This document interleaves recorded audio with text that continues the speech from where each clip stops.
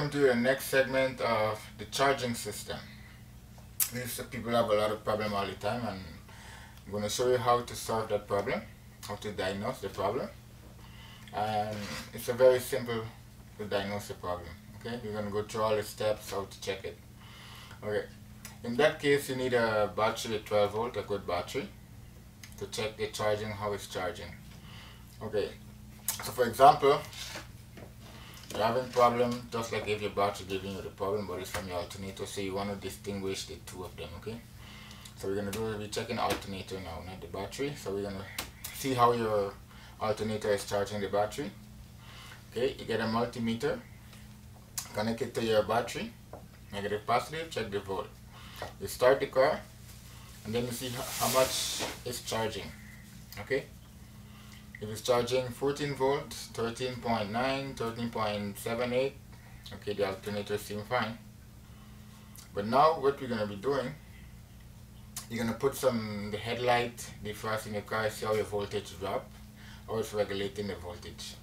So now what happens if you put your meter is still there and you see your voltage drop from 14, 12, it's fluctuating between 12, 11, 13.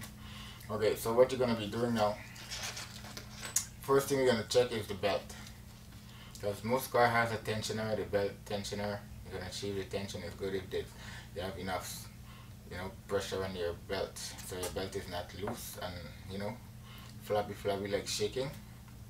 Okay, you establish that your belt is good, it's have good tension, because what happens in some cases you have some manual adjustment that you have to just adjust manually, so sometimes it's not tight properly and the belt is loose.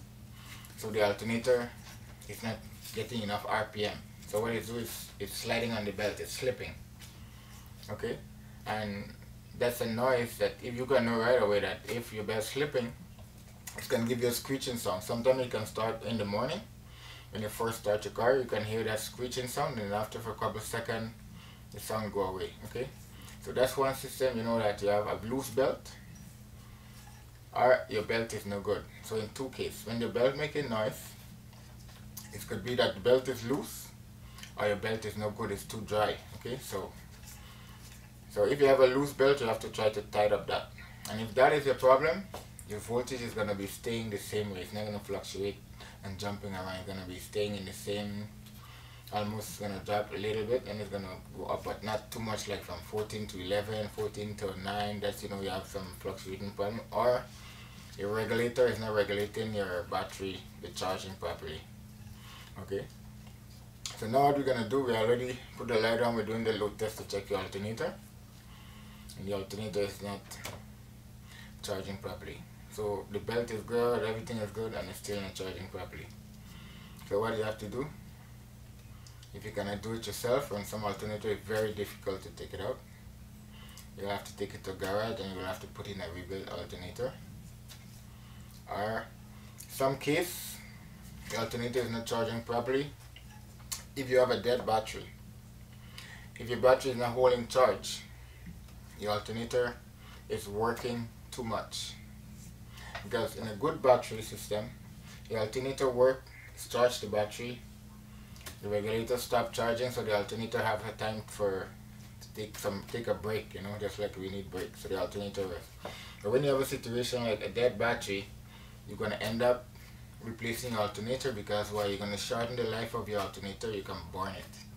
So that's why it's good for you to make sure your battery is very good and your battery is holding the charge, same as you're checking your battery for to replace. So if your battery is good, it means you have to change your alternator.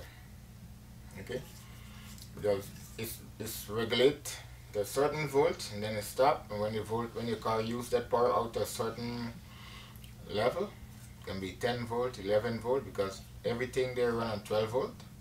So when it gets beyond that, your alternator is going to start charging. Okay, so it's on and off, charging on and off, on and off. But when your battery is dead, it's going to be continuous charging, because you have a dead battery. And you should know when you have a dead battery, because in my other video I explained how to check a dead battery. Because it's either replace a dead battery, or you replace a dead battery and an alternator, which is going to be twice of the money. So remember, a good battery, the alternator gonna last the lifetime, the lifespan that it's supposed to last. But with a weak battery, every time you drive, you have to boost it up, and the alternator keep working, so we need to replace it. So now we're gonna go some noise. You're getting a noise coming from the alternator. Okay, most time it's your bearing. So this is a bearing that for alternator, for pulley, stuff like that. But this one is, you take a smaller bearing. So it's something like this, it spins. But with all the temperature that going on around that engine, your grease can burn out, you know, your grease, and by turning all the time, you know, so it's gonna be no grease inside, so you have the bearing inside, the balls, they're running on each other with no grease. So what happens, you're gonna have a noise there, you have friction. So your alternator could be good, but if you know how to do it yourself, you just open it up, replace your bearing, and your alternator is ready to go again. Okay, in some case, if you open your alternator, it's not charging properly, you can change your regulator. Regulator is not regulating the power. Your regulator can be burnt, or it can be the contact, because most time the contact is on the regulator, so it's not getting the contact. Your contact is worn out or something like that, because contact is on the armature. When the alternator turns, it's like a brush that, so after a time that contact gets worn out and it doesn't make properly contact. So that's the way you fix an alternator problem. And an alternator noise problem, and make sure your belt is very stiff, you have good tension on your belt. So that is the charging system of your car, and you need a lot of RPM for this to get up to voltage. So subscribe to my channel,